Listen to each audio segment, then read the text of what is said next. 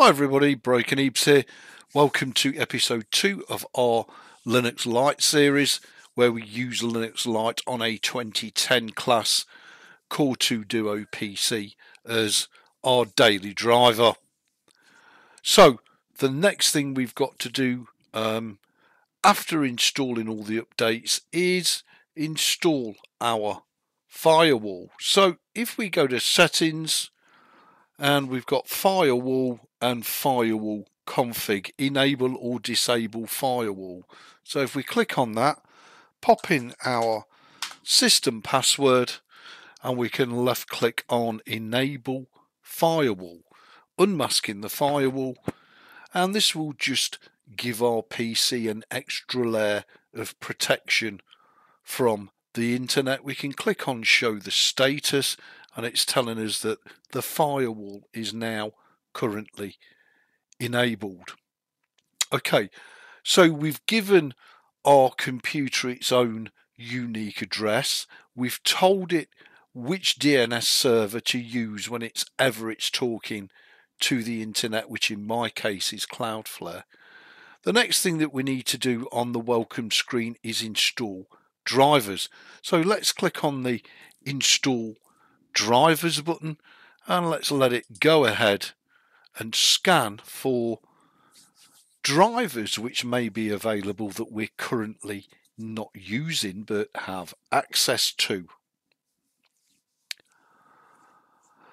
Okay, so it's found the NVIDIA 550's proprietary tested, and so if we left click on that, left click apply, it should now, once we've put our system password in, bring down, install and configure the genuine NVIDIA drivers, whereas we were using the Nouveau display driver.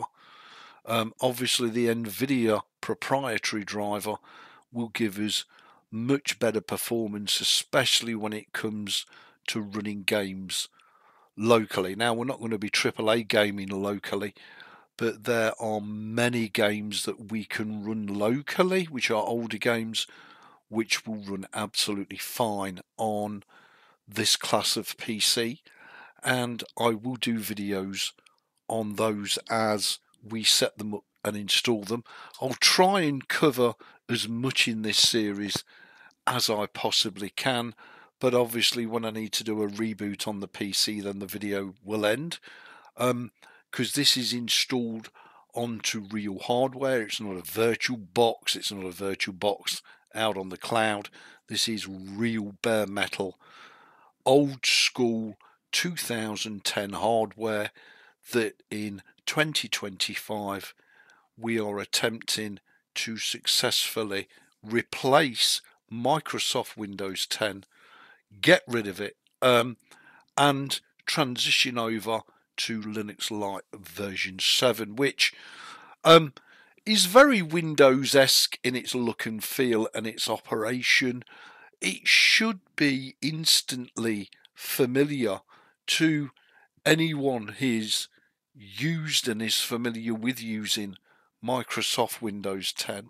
The installation could not be more straightforward and logical if the guys and girls over at Linux Lite wanted. So I can't see any immediate barriers to enter the world of Linux Lite.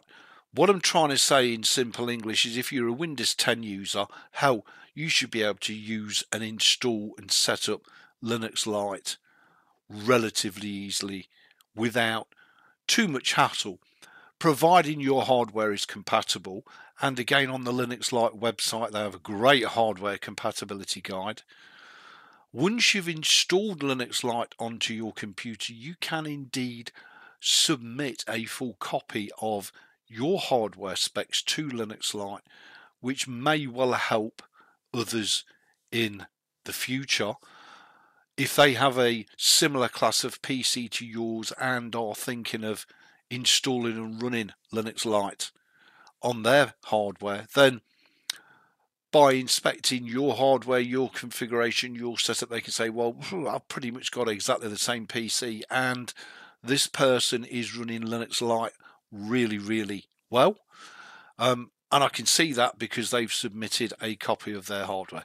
We'll be doing that in a future video, and we'll upload that data and that information to Linux Lite in an effort to try and help other users, and try and give them the confidence that if they've got like hardware, well, they should have a great time on Linux Lite.